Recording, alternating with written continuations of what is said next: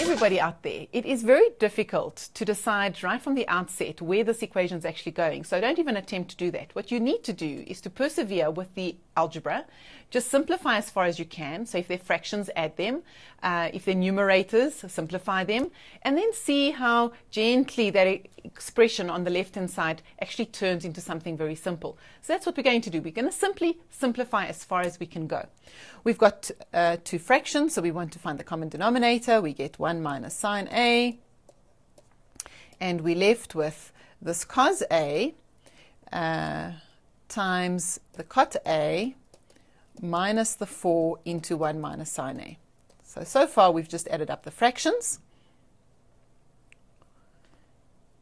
Thereafter, seeing that we've got a 0 on the right-hand side, I can now multiply through by the common denominator of this bracket, 1 minus sine A. So if I times both sides by 1 minus sine A, then I get left on the left-hand side, oops, I just lost my screen there, with cos A times cot A minus 4 into 1 minus sine A equals 0. Right, got rid of my fractions. Now I've got this cot A and cos and sine, and what we do next is to try and write everything in terms of a common ratio, either cos or sine. And I know that cot can be written as cos A over sine A. So that's minus 4 into 1 minus sine A equals 0. After that, I've now got a new denominator. I've got the sine A. So I'm going to again get rid of that, times sine A. I'm left with cos squared A minus 4 sine A and the bracket 1 minus sine A. All we've done is we've multiplied each term by sine A. So multiplying this term by sine A gives me cos squared. Multiplying that term by sine A gives me sine A over 1. And multiplying the right-hand side by sine A gives me 0. Now, the choice is, I've got a cos squared and I've got a sine squared. I can either multiply this out, or I can say that cos squared can also be written as 1 minus sine squared A. That's our quadratic identity. Minus 4 sine A and the bracket 1 minus sine A equals 0. That can now be factorized into 1 minus sine A, 1 plus sine A, minus the 4 sine A and the bracket. And after that, we've got two terms. Here's our first term, there's our second term. And what's common in those two terms? There's a bracket that's common. So let's factorize. Let's take out the 1 minus sine A. And what are we left with? 1 plus sine A from the first term, and the second term minus 4 sine A equals 0. Now we've got factors. Two factors that multiply together give me 0. Therefore, sine A must equal negative 1. Or that would be 1 minus 3 sine A. So negative 3 sine A is equal to negative 1. And sine A will be equal to a third. Right, so we've got two ratios. Sine A equals negative 1, or sine A equals a third. When is sine negative 1? I will always suggest to back your thinking by a picture. Picture can always clarify your thinking. So my picture for sine A tells me that the sine graph does something like this. Oops, it doesn't do something like that. Okay. If that's 0, then my sine cycle does this, and it also continues to the negative. So that would be 0 degrees there.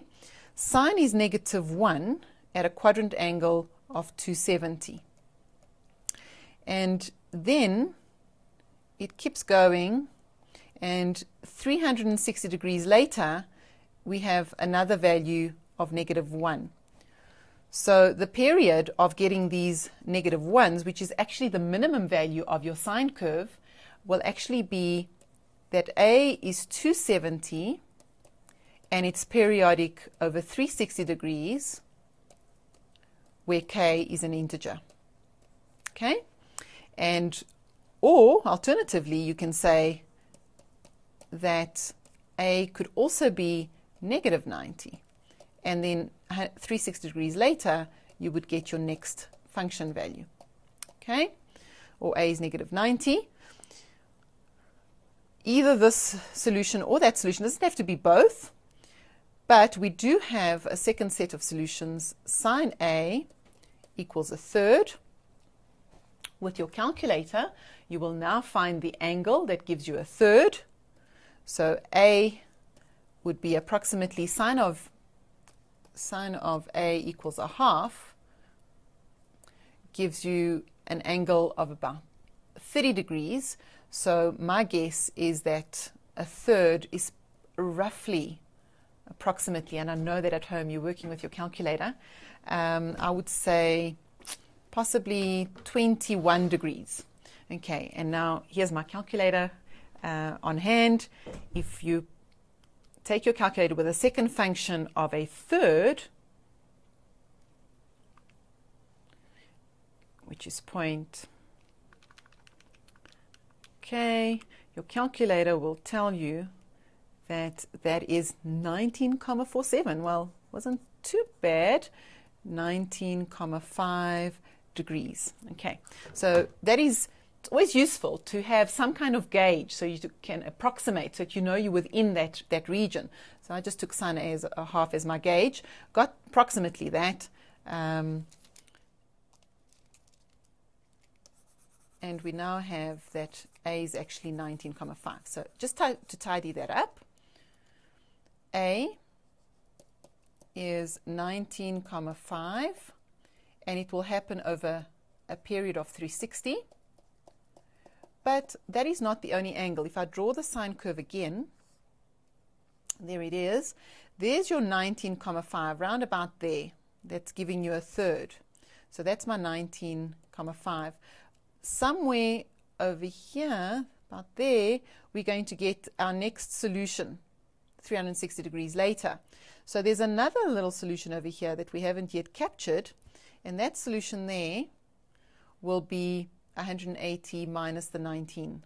So that would be 180 minus 19,5 plus K 360, where K is an integer value. K cannot be a fraction, it must be an integer.